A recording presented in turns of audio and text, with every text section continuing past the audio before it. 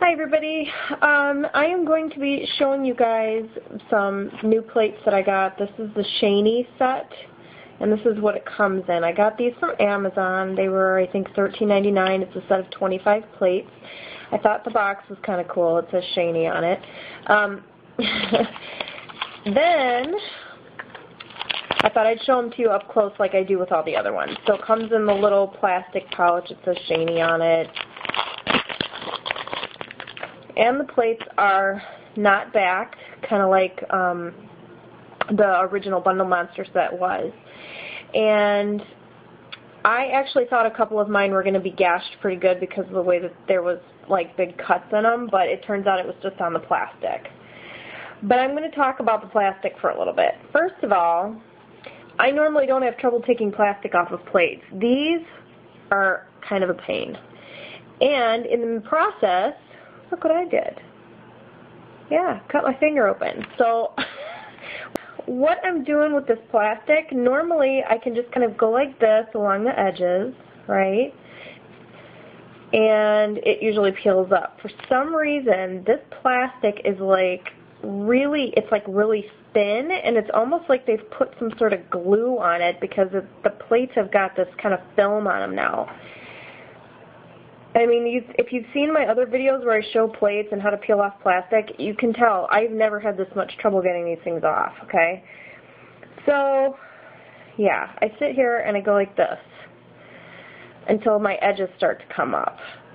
I honestly don't even know how I cut my finger. I just was messing with them. The edges are kind of sharp, obviously. I would say they're almost a little bit rougher cut than even like the original Bundle Monster set was. Oh, here we go. We're finally starting to get some plastic. There we go. So when I go to pull, and you can see it's kind of like crinkly, if I go to pull it off the way I normally do, like this, it's like tearing in pieces. It's like ridiculous. You see this? Okay. So that is not a fun technique. If you try to lift it up, you know, it's just like gross.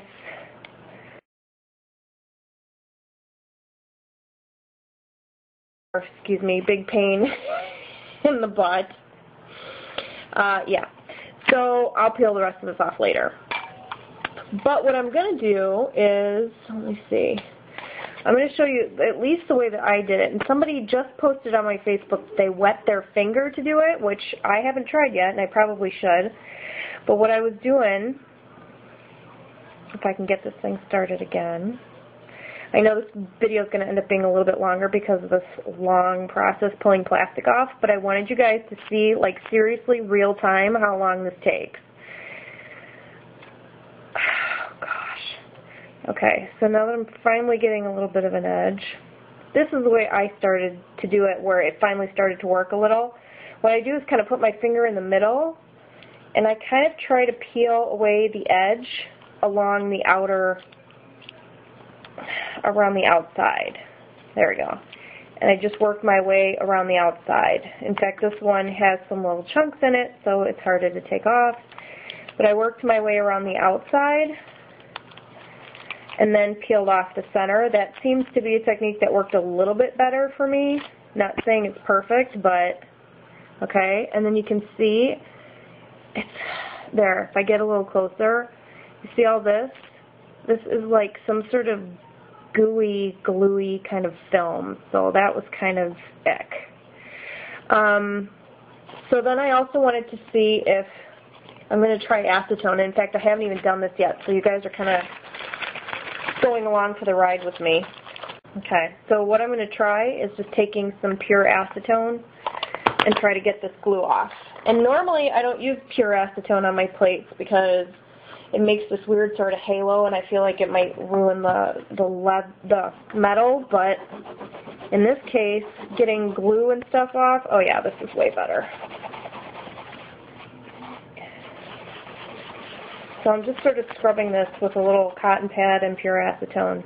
Now it's like clean and shiny. So it looks like I'm going to have that one extra step to use these plates. Okay?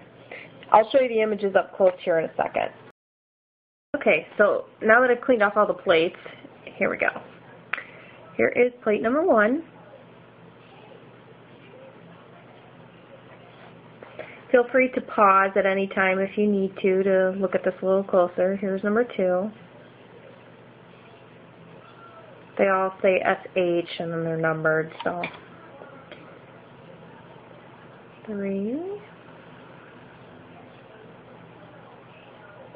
And after I show you all of these, I'm going to test them out because I haven't even tested these out to see how well they work yet. So I thought you guys might want to see that with me as well.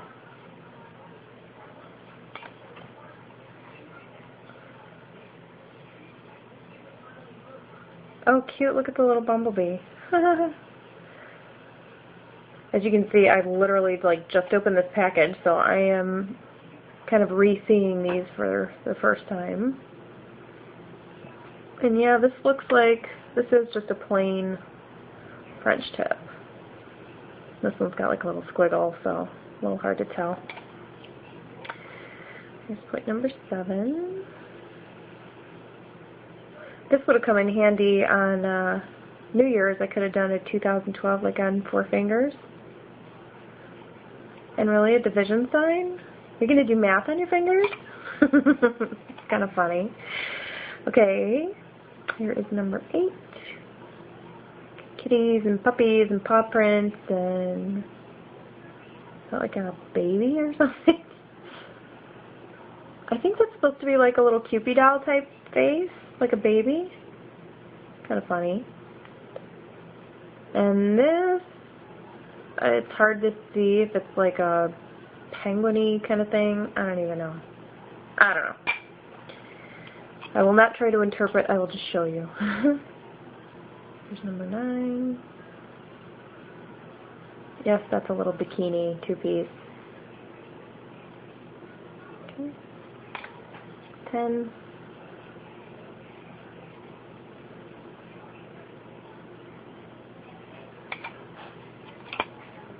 11.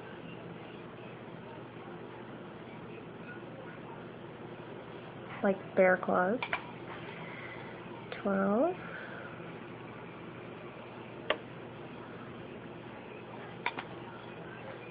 13.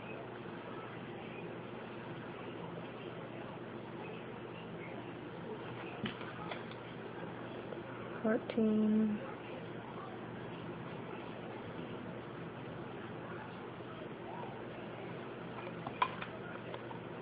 15.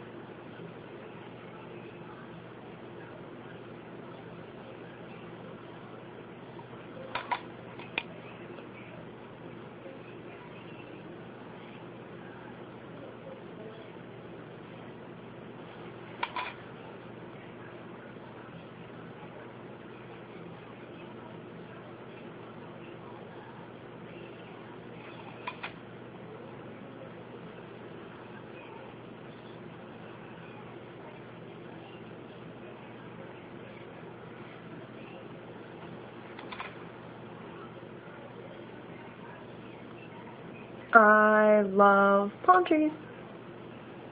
Just saying. Here is plate number 20. Almost to the end here. Full male images. Yeah, these are just as big as the other ones, although this one looks bigger than this. This is long and skinny, and this one's skinnier, and I don't know. Plate number 21, all larger images. Kind of some neat backgrounds. Fancy lace. These are pretty. 22. These all look like they're the bigger images as well. 23. Looks like maybe only that one plate had the smaller ones, although these look a little smaller too, but they're a little skinnier images, I guess. 24. The one I was having such a hard time peeling off. And lastly, number 25. I'd have to test these out, I suppose. Okay? So now that you've seen all 25, if that's all you wanted to watch this video for, you're welcome to move on from here. But now I'm going to set up and test out these plates just to see how well they stamp. So let me do a little bit of setup and I'll be right back. Okay, so all I did was just swiped a quick one coat of Insta-Dry Whirlwind White. I didn't even put a base coat, so it's streaky, but since I'm just doing this so we have some contrast for the stamping test, I'm going to use my Conad Red Special Polish. I haven't even opened this yet. I just got this recently too. So I'm going to start with plate number 1. I just want to test out this kind of, actually, I think I'm going to test this flower out because the flowers seem to be like really deep and I wasn't sure what kind of result I was going to get out of that one. So I'm going to start testing that one. Wow, Conad polish is really runny.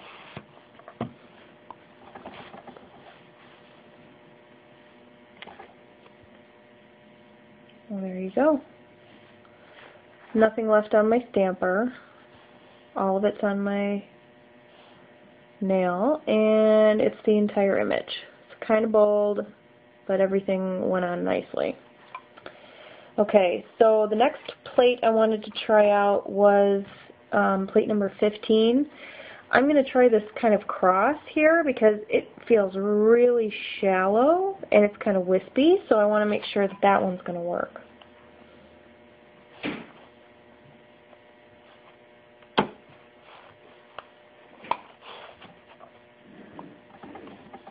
Okay, I'm going to stamp that. It's not even going to be centered. Well, there you go. It all works. All the detail is there. It worked really well. Kind of actually pretty happy. Next I'm going to try off of plate number 20 some of these different size full nail images because I just have this feeling the smaller one is going to be, I'm going to try this one here, kind of that smaller, more narrow, but it's kind of hard to tell, so let's give that one a try.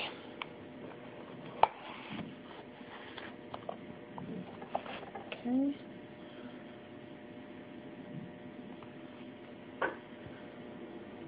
Well, I will say this, the detail's coming out really great. I'm actually pretty happy with that. Size-wise, it covered my nail. It actually covered it just about right. It might be slightly small for like a thumb, but most of the images usually are. So since I have this one now that looks much larger, I'm going to try that one actually on my thumb and see how that one goes.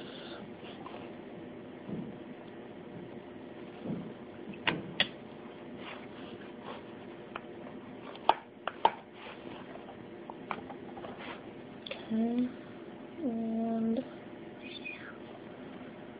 well, actually, I didn't even get all of it on my fingers, so that covered my thumb pretty well. So that really big image, that worked really well. So that's a huge size. In fact, that one almost seems like it's bigger than some of the other ones. In fact, let me go grab a Conad plate with some bigger images and see how that goes. Okay, so to compare sizes, this smaller one is actually, this is a Conad plate, number 57. And if I compare the two, these actually look like they're the same size. So I was wrong in saying that it was smaller because it actually looks like it's the same size. And therefore, this bigger image, it's not the best ink cleaning job right now, but comparing, get this out of the light. So I'm looking at the, okay, I'm going off screen here. This actually is just slightly wider. So this is about the same size as the Conad images, and this one is actually slightly larger. So that's actually pretty cool. Yeah, and here's the original Bundle Monster set. Yeah, I don't know. I'm comparing these two top images. I'm going to say this one's still slightly larger, but I guess it must not be the same size as the Conad. Well, yeah, it is. Okay, so the Bundle Monster ones seem to be still just slightly smaller than this. Okay, so I guess that covers everything. They stamp really well. The detail seems to be really good.